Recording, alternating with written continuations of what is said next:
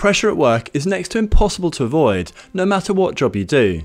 Therefore, learning how to deal with pressure at work is a pretty sensible skill set to develop. For example, to know when you are comfortable with the level of pressure and when the stress gets too much and starts exhausting you or worse. Your ability to productively manage pressure is as important to your career progress as developing many other more obvious skills. Managing stress productively will also make your work life a lot more enjoyable. Today we're covering, firstly, know your pressure threshold, secondly, prioritise ruthlessly, third, turn big tasks into small tasks, fourth, set boundaries and be clear on expectations, fifth, how and when to ask for help, and sixth, 9 pressure management techniques. Some pressure is needed in daily life, it's motivational and increases what we get done.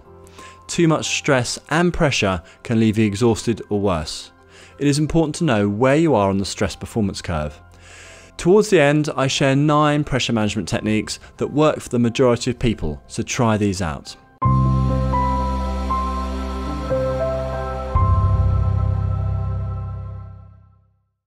My name is Jess Coles and I've been a hiring manager for over 20 years in corporates and household names through to SMEs. I genuinely enjoy reasonable pressure and regularly have to deal with pressurised situations. I've also experienced too much pressure at work for an extended period, which left me exhausted and struggling. I've experienced most parts of the stress performance curve. If you're new to this channel, Enhance.training shares business and people management expertise to help you improve your performance and that of your team and business.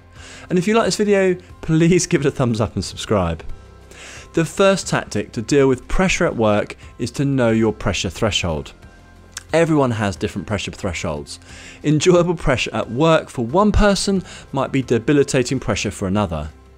There are several traits that help us cope with stress. Having good self-awareness and emotional intelligence help. Being a resilient person helps. Getting to know yourself better helps you develop each of these, and it helps you understand your own pressure threshold. Knowing your pressure threshold allows you to manage yourself better, to enable you to be cool-headed more often and less emotionally reactive, which can also be draining. There are many ways to get to know yourself a little better, to develop better self-awareness.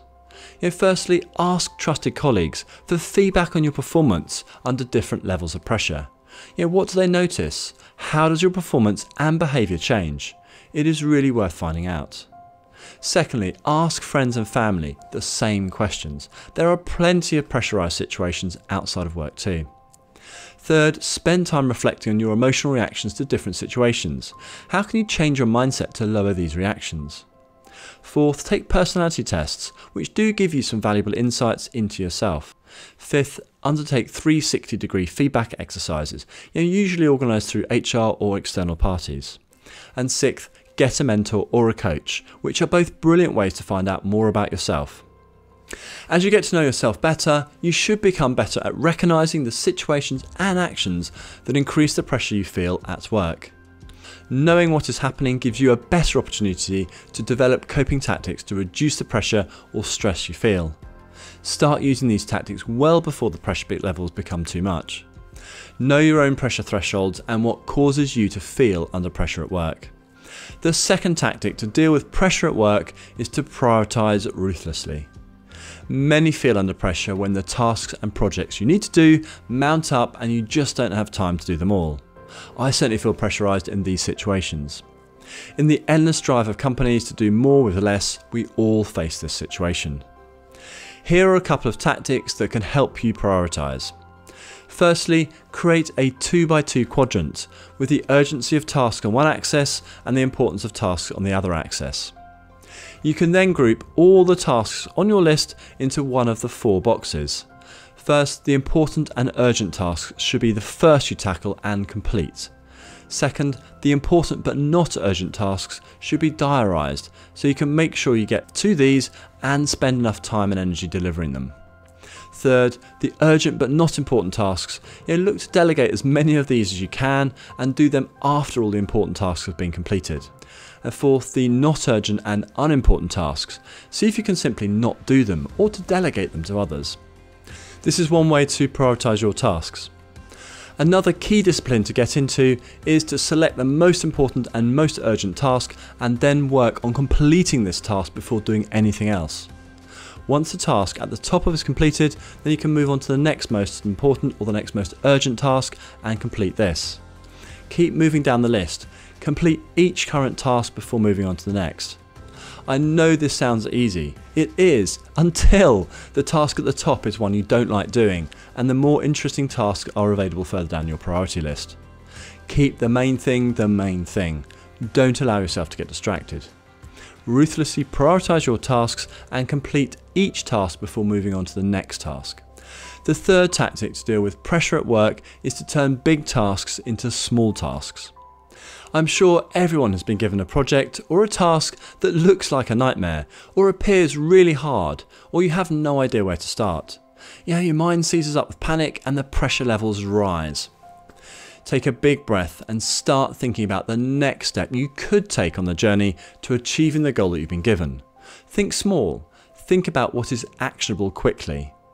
Breaking down a big task into lots of smaller tasks is mentally a lifesaver. Mentally, a speed bump is much easier to get over than a big hill. The pressure you feel will reduce as a result. You can think more clearly and start taking useful action. For example, you need to change a process that is not working well and costing the company thousands a day. The first step might be establishing and documenting exactly what the current process is. This is a much more straightforward step and a small step to take and is entirely within your control. Do this step and you gain confidence and a better understanding of the problem. The next step might be to understand what's going wrong or why we're losing money. Again, a manageable step that you can take and it deepens your understanding. Then you can start looking at the options to improve the process. Whenever you come across a sizable project or task, break this down into bite-sized tasks. Aim to identify the first sensible step and take it. Then take the next small step. Before you know it, you'll be well on your way to completing the main goal and confident about doing so successfully. So turn big tasks into lots of smaller tasks. The fourth tactic to deal with pressure at work is to set boundaries and be clear on expectations. In today's world of hybrid working and working from home, the boundaries between work and relaxing time are even more blurred than before. Set personal boundaries so you allow yourself to switch off and relax. This could be going for a gym class after work each night, or it could be meeting friends or doing activities that are not work related on certain nights of each week. Set boundaries that give you some downtime, that get you away from the work, mentally and physically. Give yourself time to recharge will mean that when you are at work you'll have more energy, more drive and more mental space to deal with the challenges. Just as important is to find out exactly what the expectations are on you from your manager, from the team members around you and from other stakeholders. A lot of pressure is created from simply not knowing or having unclear expectations. If expectations are unrealistic, then you can work to make them realistic with the person placing those expectations on you. The fifth tactic to deal with pressure at work is to know how and when to ask for help. When the pressures are too high or they're rapidly heading that way, then asking for help is a very sensible tactic. Who to ask for help will depend on your circumstances, the strength of your relationships at work and the company culture. I appreciate that asking for help in some organisations can have career impacting consequences. There are many people you can ask for help inside and outside of your work. Work out who is best able to help you with your situation. Even just being able to talk about what is happening can reduce the pressure and stress you are feeling. Here are some people you should consider asking for help. Firstly, speak to your manager. Your manager should be the first person you speak to about the pressures you are under. Ask their help to reduce the pressure at work or at least stopping it increasing. Your manager is also best placed to help you in most organisations. Providing help and support should be a very important part of their role. Secondly, ask colleagues for help. Colleagues you trust or who owe you favours should be another source of help and support. Ask them to help you out.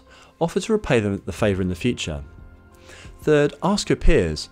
If you are friendly with one or more of your peers, they can be an excellent source of help and advice. They're in a similar position to you and probably understand pretty well the pressures you're under.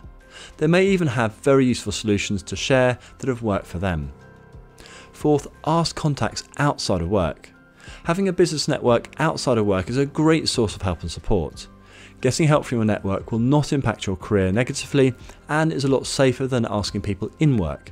The downside is that they can only indirectly help you reduce pressure at work. Lastly, find a mentor or coach. Mentors and coaches can both be excellent sources of help and support for your personal situation. Both routes provide confidential support and help even if your company is paying for them. There are other options. If you feel the pressures at work are getting too much, take action and get help as early as possible. Leaving it too late does not help you professionally or personally. 6th, to help you deal with pressures at work, here are 9 pressure management techniques. Keeping pressure and stress to manageable levels is good news for you and those working around you. Here are 9 pressure management techniques that work for many. Try them all and see which combination works best for you. Firstly, take deep breaths. More oxygen into the body is calming, and taking deep rhythmic breaths is easy to do in nearly any situation. Make use of this very simple technique. Second, get organised. Organising gives you a sense of control and plan of action. These alone are good to calm you down and reduce the pressure. I get super organised as the pressure rises. It really works. Third, take a walk around the block. This is one of my favourites, and walking is very good to calm you down. Steve Jobs was a famous user of this technique. Pop out for 5 to 10 minutes to take a short walk. Fourth, get better at saying no. Say no to more work. Say no to popping into that extra meeting. And don't say no flat out. Say something like, I'm very sorry, I'm maxed out with X project and I don't have any additional time until next Wednesday. Can we talk about it then? Fifth, do the work to a good enough standard. Perfection is not needed. When you know exactly what is expected of you from your boss and others, it is much easier to meet those expectations without going too far beyond them. Don't aim for perfection. Aim for good enough, particularly when you're under pressure. Sixth, build exercise into your daily routine. Taking regular exercise helps reduce pressure on that you feel, and it makes you feel healthier, stronger, and gives you more energy. All good reasons to make 30 minutes or more of exercise a daily part of your routine. Seventh, eat well. A demanding job takes up a lot of your energy. Your food gives you energy. The better your diet, the more energy you have. So eat well and eat healthily. You'll have more energy to tackle the causes of stress and pressure at work. 8. A good night's sleep cures a lot. When you're under pressure, it is tempting to work very late. All the screen time, the stress and pressure can easily reduce the hours you sleep. A vicious circle develops. Do your absolute best to get a good night's sleep. You will think more clearly and have more energy and be more productive. 9th, practice calmness. Be mindful of your own emotional reactions to situations. Practice reframing your mindset when confronted with these situations so you manage your emotional reactions better. A simple example, think of successfully overcoming the exciting challenges rather than dreading the work involved. If you have additional pressure management techniques that work for you, I'd love you to leave a comment in the comment section below sharing these.